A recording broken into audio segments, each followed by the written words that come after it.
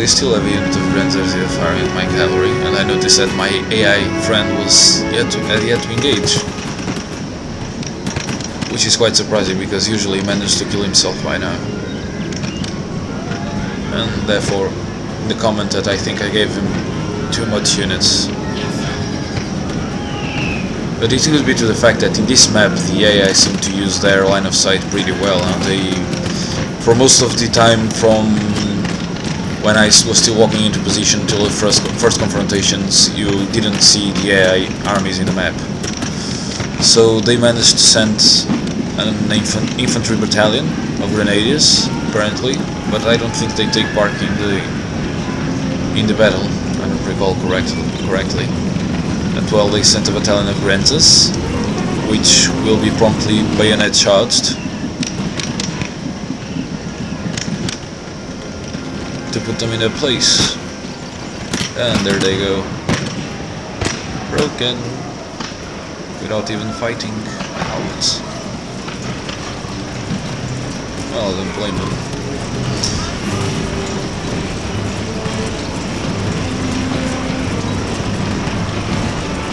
See, their captain was killed. And now I'm advancing my right flank, because I think one of those Grenadiers, I don't know, they still are here, the Austrian Grenadiers on my right flank. But I think because I'm moving them so much forward, I thought that actually they had to take a unit F to place it here to attack. It's another amazing thing to play without flags. You missed units on the field. It's great.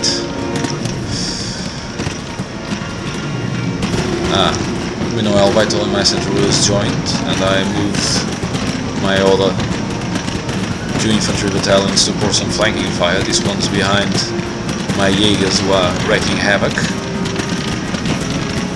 I will choose them again. I'll change their positions yet again. Now my cuirassiers will...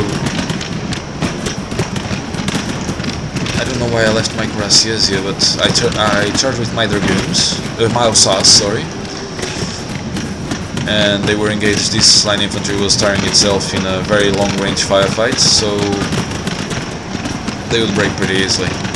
They had spent their muskets, they were not paying attention, they got hit by flank. So you see they're already wavering, shaken, wavering, broken. There they go. And then I think I kept the momentum of the charge and charged the second battalion, but this one was of Grenadiers, and I think my horses ran, yeah. When I ordered them to charge, they broke and ran. They were too disorganized to keep forward the attack. But I had my cuirassiers in reserve, so no big deal. And as you can see, half of their attack force is already gone through the roof, so I can move my units a bit closer. And I moved especially my light infantry closer, because I want them to really make these guys hurt. They're sending another Grenadier battalion. I gave the AA a lot of Grenadiers, much more than me, because, well, they need it.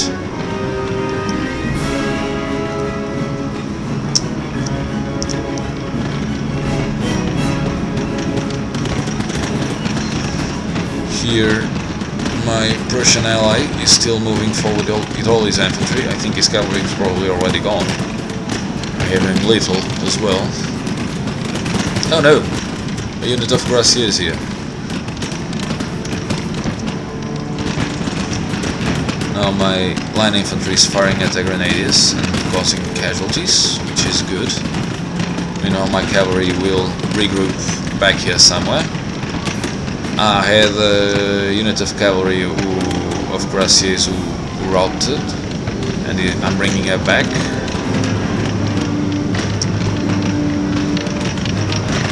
And actually this is my other unit of cuirassiers, yes, this is not my allies. This is what's wrong with me today.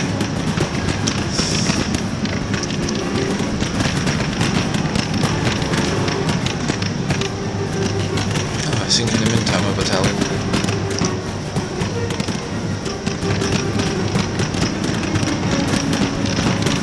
Yeah, they are trying to send a unit of cuirassiers through the forest.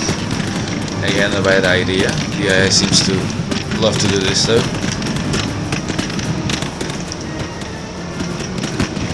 And I ordered my cross. No, it's just... What did I order my gracias to do? They are acting like if they're attacking.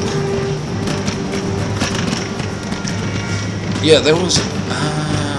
must have... Now I understand what happened. There was a unit of gracias disappeared from my sight and I didn't know what had happened. Apparently I must have clicked on this 3-pounder artillery by mistake and they charged it.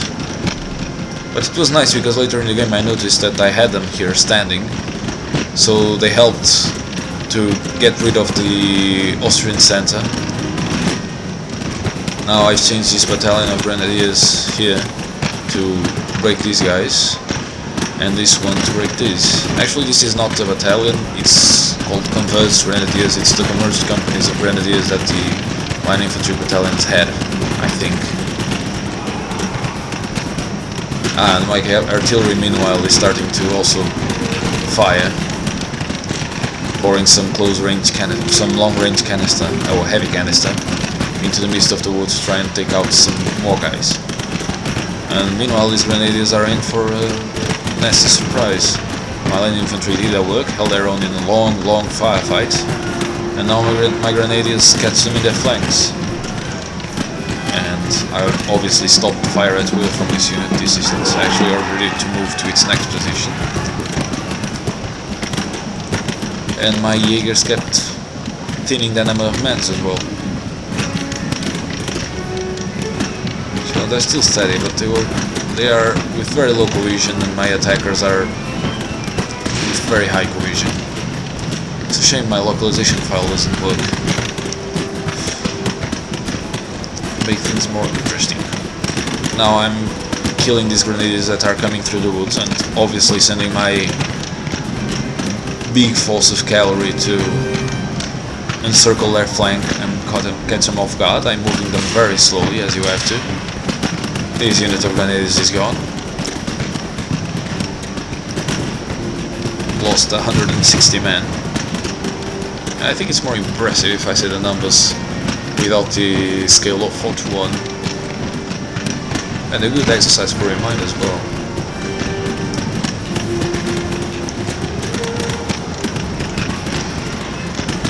So you see my troops are getting some kind of... Let's see if you can see it on the minimap. It's very confusing, this minimap. Napoleon Total War is a much better minimap. But they are making this shape of... it looks like it has a small vertex here, a small triangle in the line, which will now be closed, because now I can... This space, this area that was... This is another thing why scales are important. I don't think people stress this enough. When you have proper scaling, the proper frontage and the proper area a battalion covers is represented. That's why one of the most important aspects of scaling. So I couldn't move my grenadiers here, not because the other grenadiers, the enemy grenadiers, were actually in this space physically, but it was in their area of intervention. And so it's not just a slower speed that makes battle slower and have more flow. It's also these kinds of details, like the distance covered, the area of influence where the other grenadiers could still reach and protect and cause my grenadiers some heavy losses. This is all very important for a realistic mod, so it's basically a must for any mod that calls itself realistic. It's really important.